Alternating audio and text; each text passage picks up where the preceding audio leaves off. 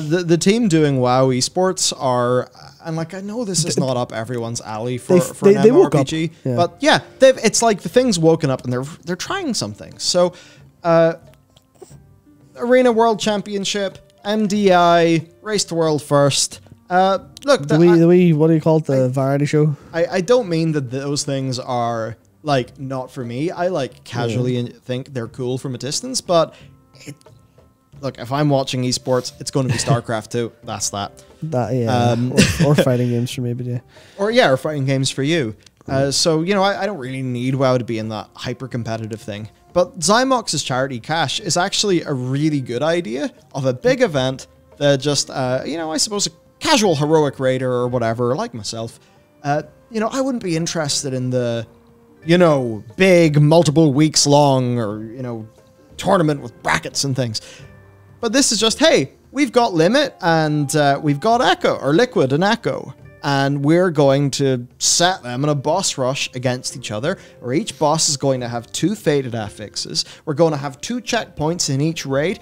If you get to the checkpoint, you earn money for your charity. If you get there first, you double the amount of money you earn for your charity. Excellent. And you get a special, like, fucking chaos affix for one of the next bosses. Like, they actually have to go in here, flip some design things on, and make a cool little event. And I think there's going to be people who maybe wouldn't be as interested in the Race to World First, but the idea of this, where it's like, oh, tune in for, you know, for 2 or 3 hours and have some fun, watch the thing go down, and then the event's over. That's really cool. Sure is, yep. So, massive thumbs up for that. And then also, they're doing the Solo Shuffle Showdown, which essentially is an arena tournament that is with a $100,000 prize pool that is based off the Solo Shuffle. That's money. So, hey, Blizzard, that's really good. The people working in this should all be...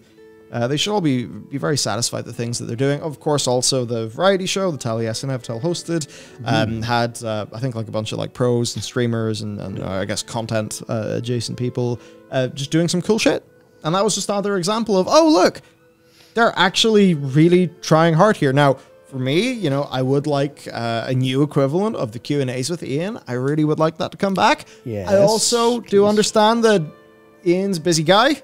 And really, everyone on that team is super busy because they have to ship in 3 months. But when things calm down and they get things a bit better, I think we have to look at, you know, at what obviously the FF14 team were able to, 14 team do with the live letters. Those are a real big hit with that community.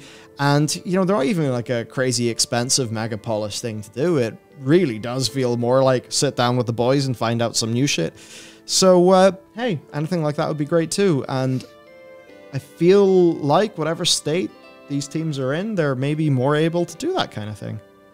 So that's all pretty cool. There we go. Yeah.